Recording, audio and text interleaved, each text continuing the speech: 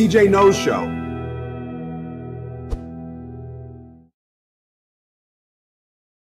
According to the Sentencing Project, 27 states and the federal government incarcerated 90,873 people in the private prisons in 2022, representing 8% of the total state and federal prison population. I don't even think that includes immigration, but we'll get to that later.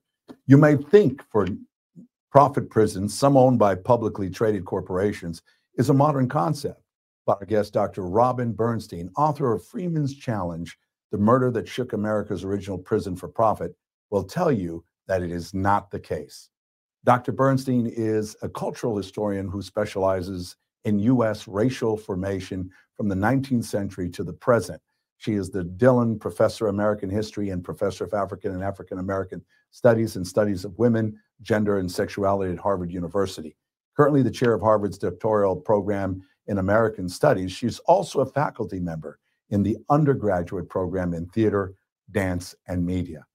Her previous book, Racial Innocence, Performing American Childhood from Slavery to Civil Rights, is a 5-time award winner. Wow. Dr. Robin Bernstein, thank you for joining us today on the CJ Knows Show. I really appreciate the time, and hopefully you can do some song and dance and theater reproductions as we talk about the serious subjects of for-profit prisons back in the day. Thank you for coming on the show. Thank you so much for having me.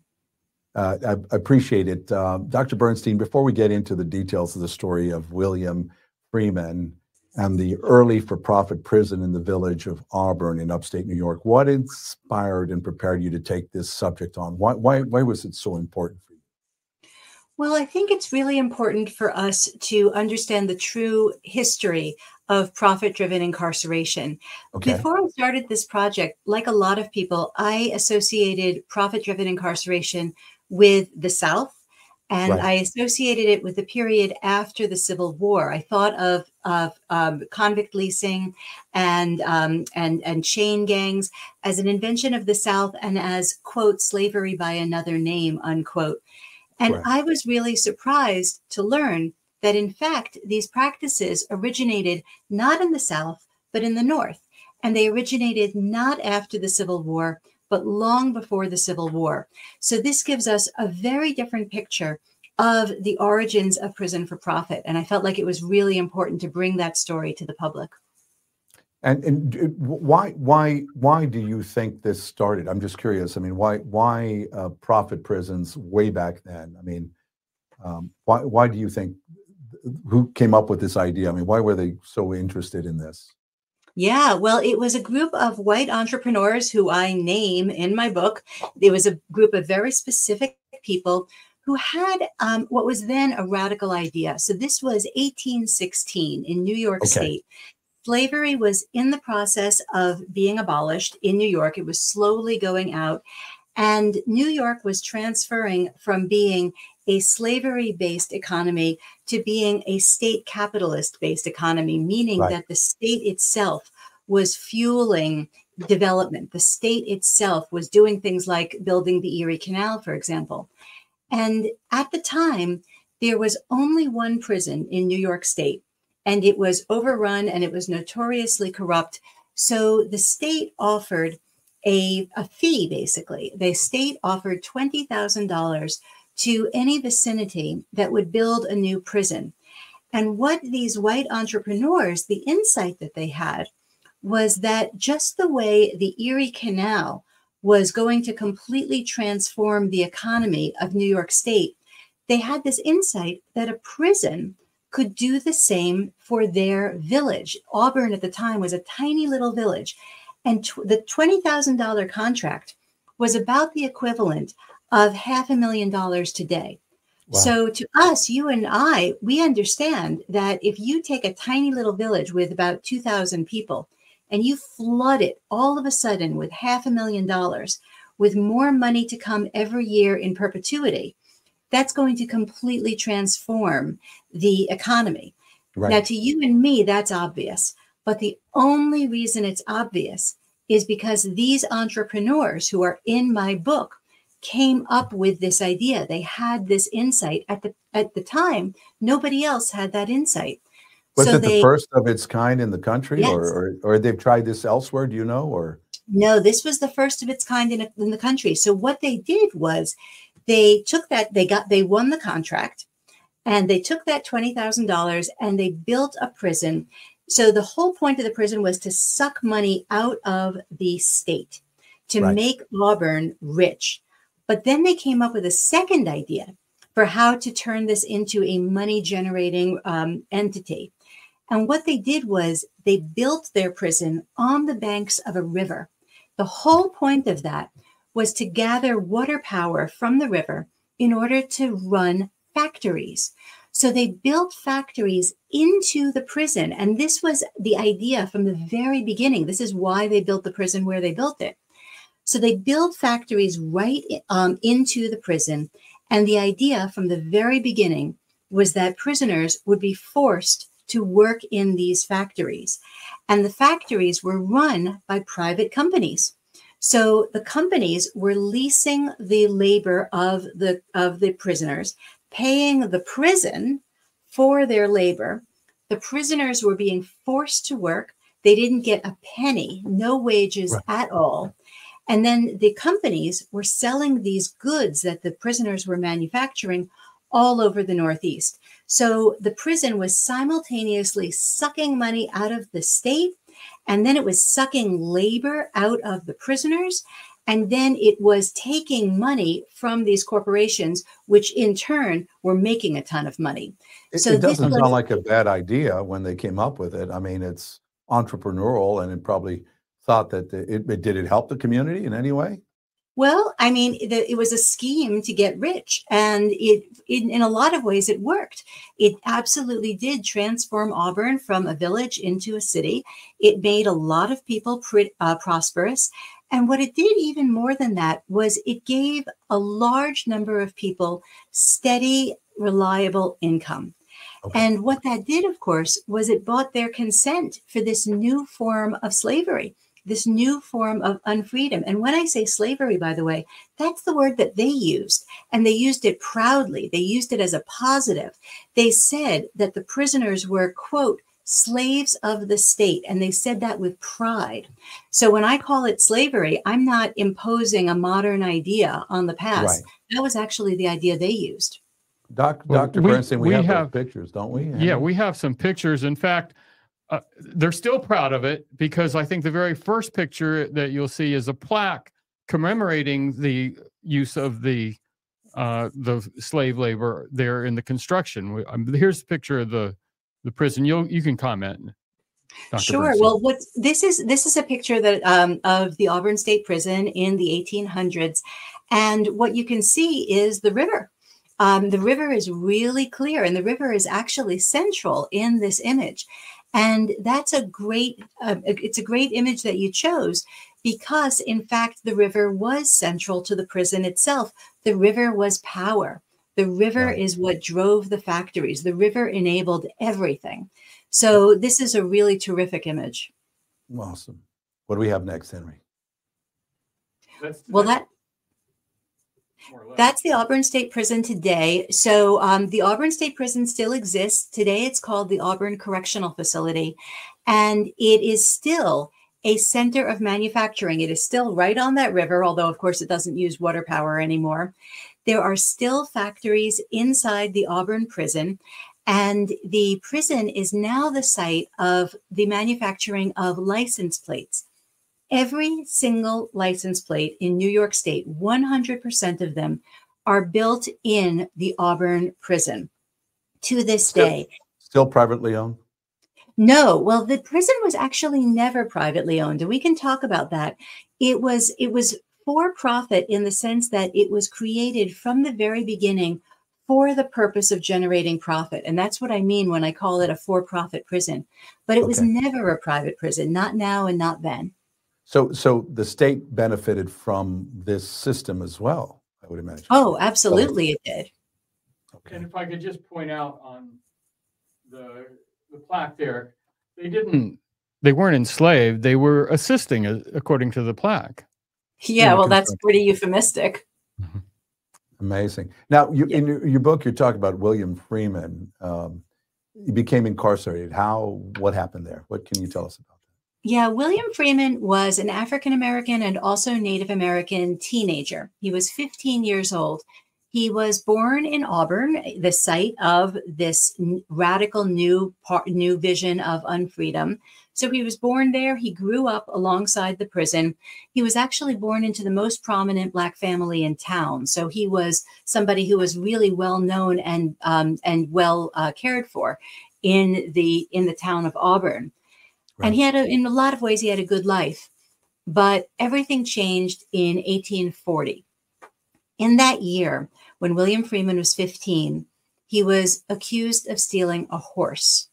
He swore he didn't do it, and there was no hard evidence against him, but it didn't matter.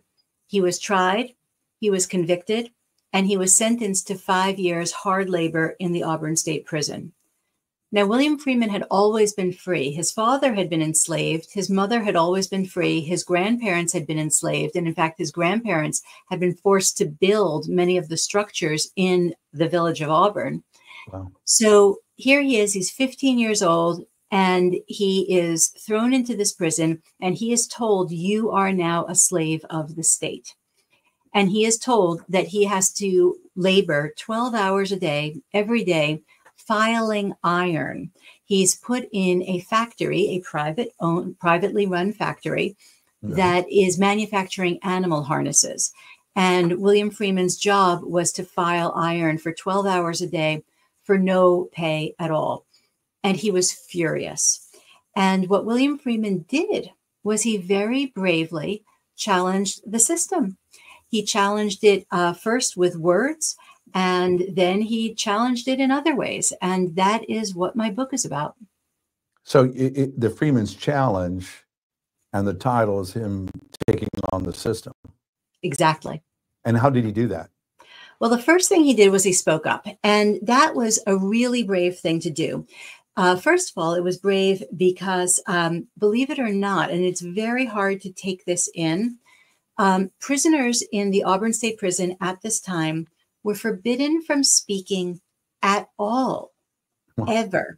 And it is very hard to take that in, the enormity of that. But I am speaking the absolute truth. They were not allowed to speak at all, ever.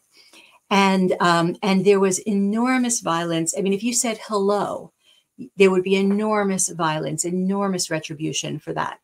And Freeman not only spoke, he's told his jailers that he did not want to work. And he said that he did not want to work, quote, for nothing. And he meant two things by that. He meant that he did not want to work for no pay, and that he did not want to work because he had committed no crime. And as you can imagine, this did not go over well, and there was enormous violence against William Freeman. So, I mean, he must have suffered quite a bit. He was a martyr in a sense of making the change. Did it actually work, or, I mean, how did that function? Yeah, he suffered enormously, and he was beaten, he was whipped, he was waterboarded. Believe it or not, the Auburn State Prison invented a new form of waterboarding, and he was waterboarded. And in the worst instance, he was a guard beat him with a board and beat him so badly that he suffered a brain injury, and he became deaf as a result of that beating. And still, William Freeman persisted. He kept challenging the original prison for profit. What have you learned from this? I mean, has it changed your worldview or anything? I mean, obviously you study this, you see what happened to him, to Freeman. How does this affect you? What do you think we've learned from this, or why is this important? Well, I think one thing that's really important is that William Freeman was saying something really important. William Freeman was saying that it is wrong to steal a person's labor, that profit-driven incarceration is a form of organized labor theft, that the state was stealing his labor from him, all the while that the state was accusing him of being a thief. William Freeman had a kind of moral clarity. He was saying, it is wrong to steal my labor. It is wrong to force me to work for nothing.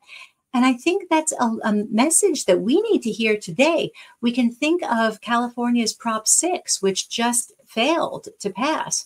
California's Proposition 6, was basically making it illegal for prisons in California to force prisoners to work.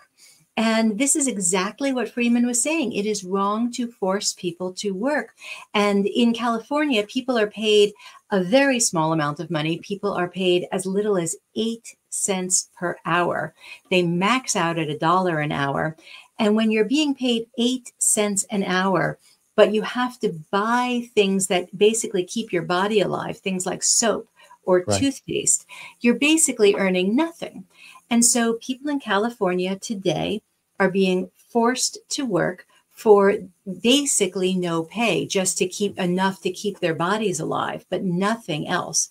Dr. Bernstein, don't you think if Freeman's original argument was that he was an innocent person, is that correct? Well, do you think that had to play into this "I'm not working" challenge? Because I didn't commit a crime. Why am I being enslaved? It's a form of slavery if I'm wrongly accused, like they used to do in the South after the Civil War, when they needed to get the crops, they'd just charge people with things so they could, during the crop season, pick in time. Yep. Yeah, he was making two claims. One was that it was wrong for him to work because he was innocent. He was saying that. But he was also saying that it was wrong for him to be forced to work for no pay. That was really important to him. It wasn't only that he did not want to work, it was that he wanted to earn a living. And he was absolutely explicit about that. So now when we go to today's modern time, prisons in our modern world, so to speak, and you're saying that you're stealing their labor, but do the prisoners have rights if they've been convicted? I mean, obviously, if they're in jail, standing trial, waiting for a resolution of their case, but let's say they're convicted of whatever. I mean, do they have these rights, in your opinion, that they could just sit around and do nothing? Or, I mean, you don't think there's, I mean, don't you think they may lose their rights when they can commit certain felonies or crimes of violence or anything else? Or do you think they should just be taken care of and spent, that we should spend our resources to just keep them there? Well, how do you justify this, or where do you fall on these ideas? Sure. When people are convicted of crimes, they do not lose all their human rights. If people were convicted of crimes, then you could take somebody who shoplifted and you could harvest their organs. You could cut off their hands. But we don't believe that. We don't believe that that's an okay thing to do, because we believe that people who are convicted of crimes do retain many human rights. And then the question becomes, where does forced labor fall on this spectrum of human rights? So, and it also raises the question of what is the purpose of a prison? Why should prisons exist? Now, there are some people who say that prisons exist for the purpose of punishment. The purpose is to punish people.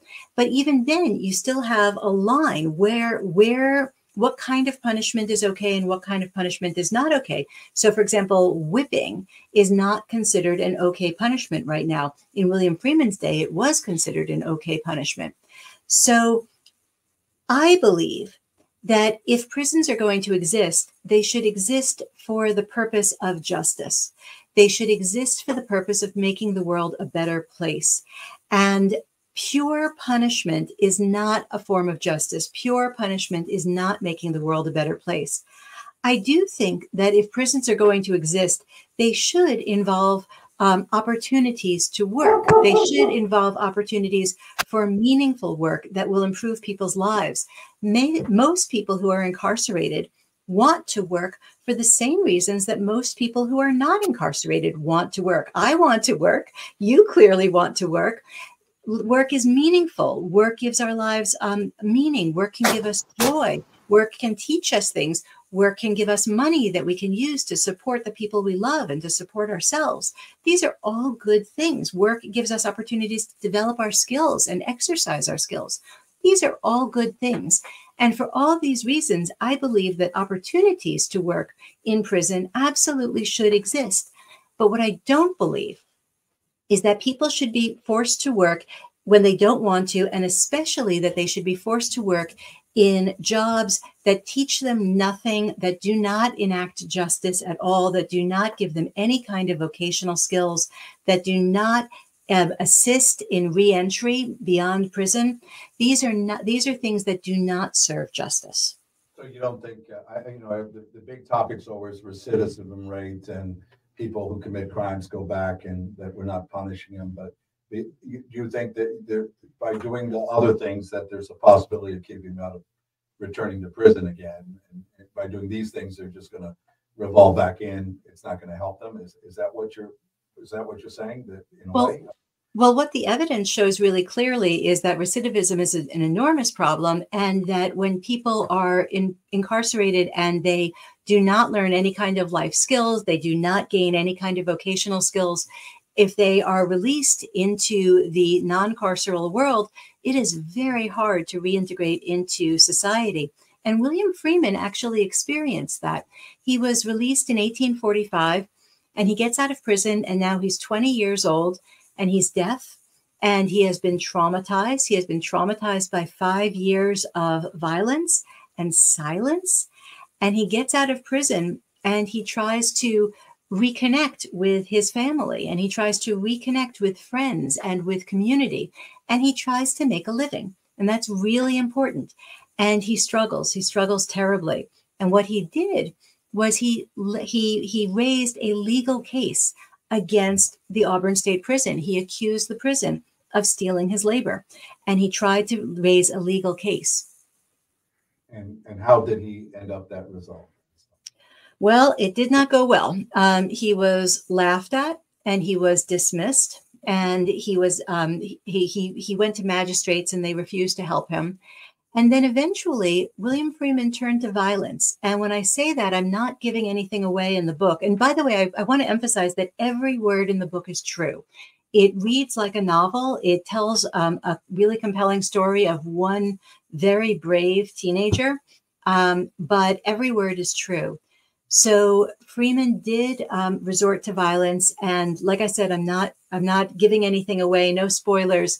It's the murder that's in the title of the book. The full title of the book is Freeman's Challenge, the murder that shook America's original prison for profit. William Freeman did commit a murder, and it was a strike against the Auburn State Prison. And in terms of what happened, well, that's what the book is about. But one thing we do know is that the prison still exists. Dr. Bernstein, it's fascinating. We really thank you for your time on this subject. And I would sure love to explore how this might play into what happens in today and in immigration and other issues. But thank you very much for being on our program. And I've learned a lot, and I'm running right to the bookstore. Going to get that stuff, right? At least on Amazon. Thank you, Doc. Thank you so much.